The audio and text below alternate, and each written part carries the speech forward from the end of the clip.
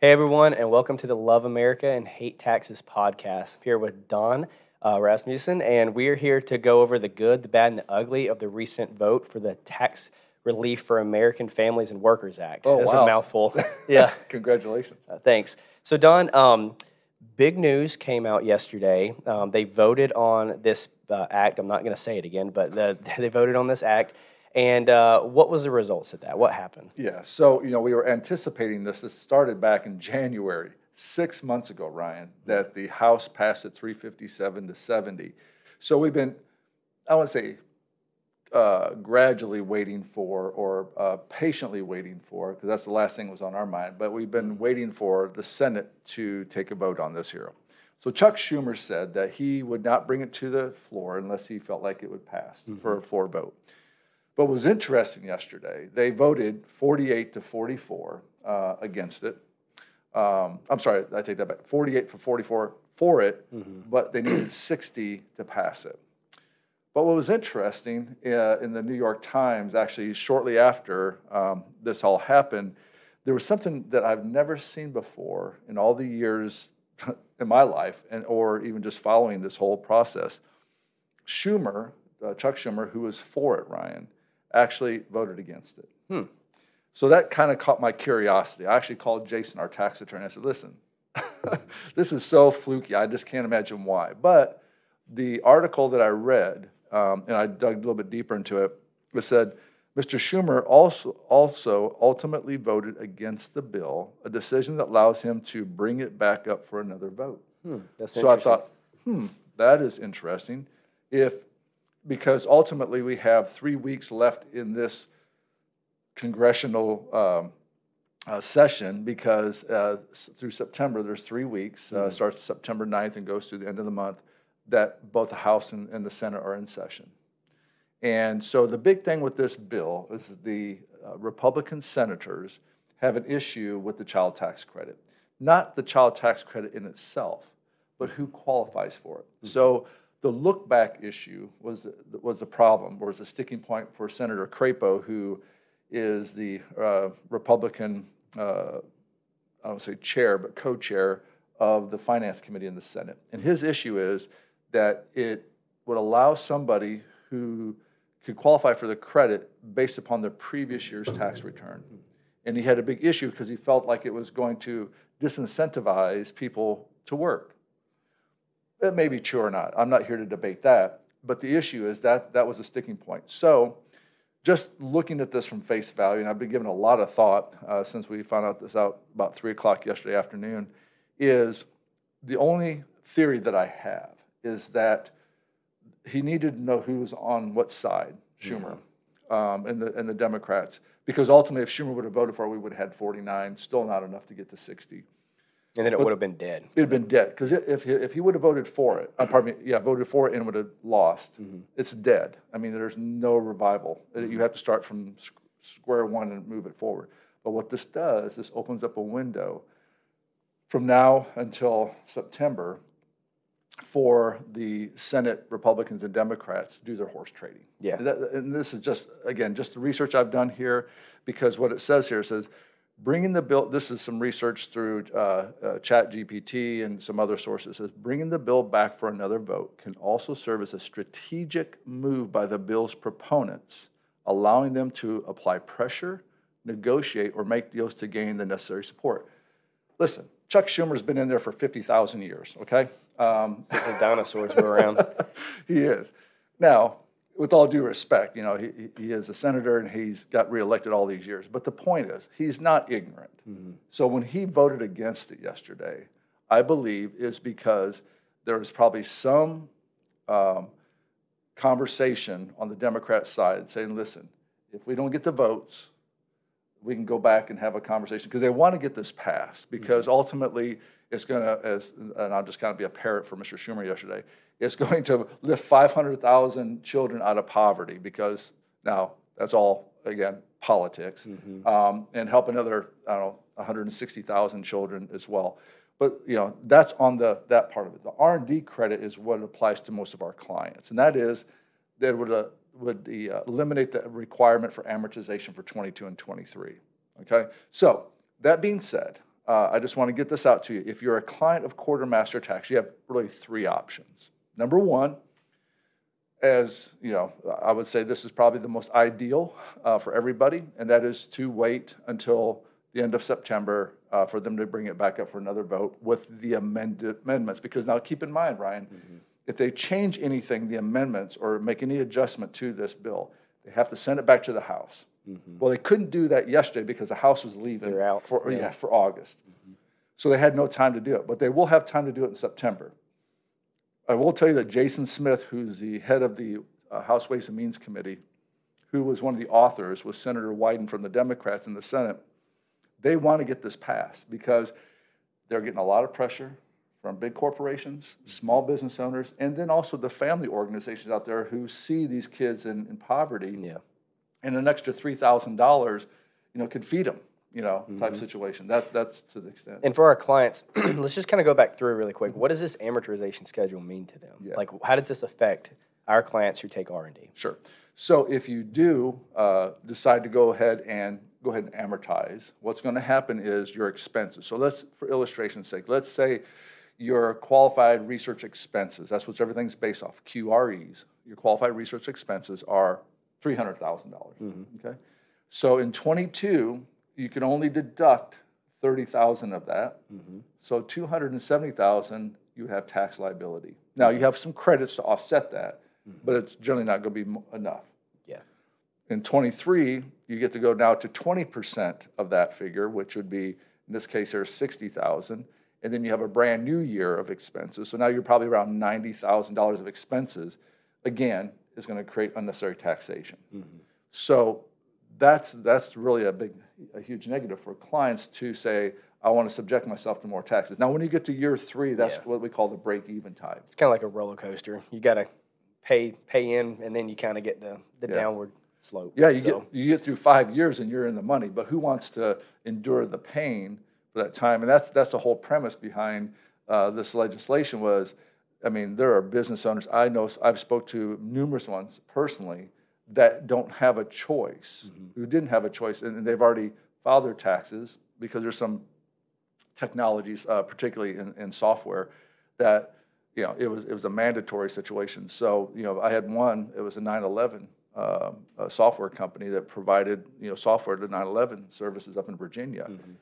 They spent $1 million to upgrade all their software, for 9/11, which is, when I say 911 services, not 9/11, 911 services. 911. But they upgraded everything, spent $1 million. They can only deduct $100,000. They had to pay taxes on $900,000, which was $300,000 in taxes. And who wants to, number one, who's got that set aside for that? Number one. Number two, actually, they have to go borrow the money, and Uncle Sam wants his money. Borrow money to pay your taxes. Yeah, well, that's a sad situation. So that's the issue with the amortization. Now, for our clients who are watching here, there are some solutions that are available that are going to require some additional work and additional paperwork. Okay, so not all. So I just want to let know whoever's watching this here, if you are on a cash basis, on an accounting standpoint, if you're under $10 million of gross collections, you can be a cash basis. So one of the ways that can assist in mitigating some of this pain is to convert to an accrual basis. Now, if you do those, Ryan, it's a 3-year commitment. Okay. Now, so just keep that in mind, that would mitigate some. But here's the problem. If, let's say they say, okay, let's go ahead and do that, or even the amortization. They're ultimately, well, I take that back on the amortization, but on the changeover, if they change over to accrual, they're a 3-year commitment. If they change their law in September and you've done this in August, you cannot undo it. You're stuck. You're stuck for 3 years. So that's why we've asked our clients specifically to hold tight. And that's why I'm going to say that again. We've already waited 6 months, so far, waiting until they get through it in September. That's another month from now. That would be the ideal situation. That way there's not a bunch of unnecessary hoops to jump through. And like I said, I would not even have this suggestion if Mr. Schumer had not voted against it yesterday. Because if he voted it, like we said, it would have been dead ultimately we'd have to wait till next year, which a lot of y'all may or may not be aware of. It's in the news quite a bit.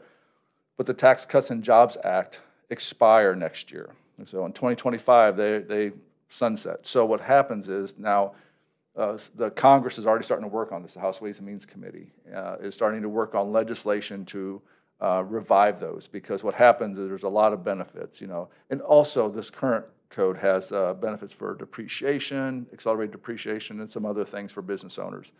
Don't want to go deep into that, but next year there's a lot of stuff that's going to expire. So, they're going to have to address the tax issues, all of them, next year. So if for some reason they don't bring it to up front, it's going to happen next year. Yeah. For sure. They don't have a choice. And let's talk about one more that might apply to our clients. So, excuse me, depending on their corporate structure, there's some special things that they can, if you're a certain type of corporate structure, you want to walk through that can help offset the amortization. Yeah. So let's say, for example, so we work with a lot of professionals, and we'll just use one as an example. Your dad's a chiropractor, and so if you're the predominant provider in your practice, meaning that most of your time is spent in qualified activities, and we could let you know what that looks like, then you're a sole proprietor or a partnership.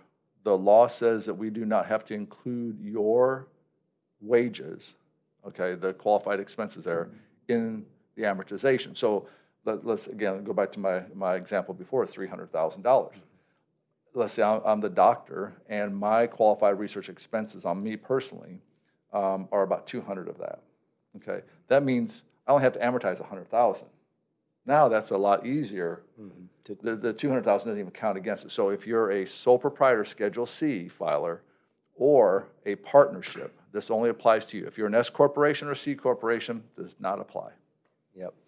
Good. So let's just kind of recap. So right now, basically, with this no vote, and with Schumer basically voting against the very bill that he brought up to the floor, we want to, it's given a little hope. So the good, the bad, the ugly out of this. The bad, they didn't vote it in. Yep. The ugly is that they're going to use this probably for some horse trading down the road. And, the good is that the bill's not dead. Right. That we have the ability, or we don't, but the Congress has the ability to bring it back up to the floor, to vote on it again, and possibly pass this sometime, hopefully in September. Yes. So that's kind of where, everybody's at. And because it's such a short time frame, there's the old adage of don't trade what you want most for what you want in the moment. So for the R&D clients, for the ones who are waiting to take R&D, we've been waiting on this for a while now. There's another month. It's worth the wait rather than having to take the risk ultimately to amortize your credits or to even have to switch over to an accrual basis, things like that. So, wait. That would be our professional advice, is just to wait in the meantime for another 30 days, 30 to 45 days or so, see what this happens, and then we can walk through some other scenarios a little bit later. Absolutely, and we'll keep you informed. Once they're out on August, on their what they call summer break, I guess, August break. But there's a lot of stuff that happens during these breaks. Doesn't mean that they went home and kicked up their feet. Now there's some who will go back and work with their constituents, prepare for the election coming up. But the reality is there's going to be some conversations that are going to go on about how to get this passed. So that being said, I would encourage everybody, contact your senator. Now here a couple days ago we shipped out an email, and if you didn't get it, let us know. We have the list of all the phone numbers for the senators in the United States. I would encourage you to contact your senator, let them know as a constituent of their state that you are asking them to correct this bill so it will pass and get it passed. Because as a business owner, you pay taxes. You don't need to unnecessarily overpay on taxes, and this bill, if it doesn't get passed, it's punishing you as a business owner. And the elections are coming up, so just remember that. And then, of course, if you have children and you're eligible for the child tax credit, it's punishing you as well. So that's the only thing I would say is that I love that saying. What was that again? Did you just say? Don't sacrifice what you want most for what you want in the moment. Yes. So we are an instant society. We love our microwaves. We don't like to wait. Unfortunately, it would be less beneficial for you if you don't wait and go ahead and execute now as compared to waiting. Now, there's no guarantees. I can't guarantee you that they are going to bring it back up. But knowing what we found out yesterday is that Mr. Schumer voted against it, it has opened up that window of opportunity for September to be a fix. If it doesn't happen in September, it's not going to happen until next year. So. Yeah, awesome. Well, anything else to add? No, the only thing I was going to say that, we have changed the name of our podcast from Quartermaster Podcast to the Love America, Hate Taxes. This is something that Ryan's got his on. That was our first version. This is our second version. But we have these shirts that if you would like one, just let us know. Make sure you subscribe to our podcast and, of course, like it and share it with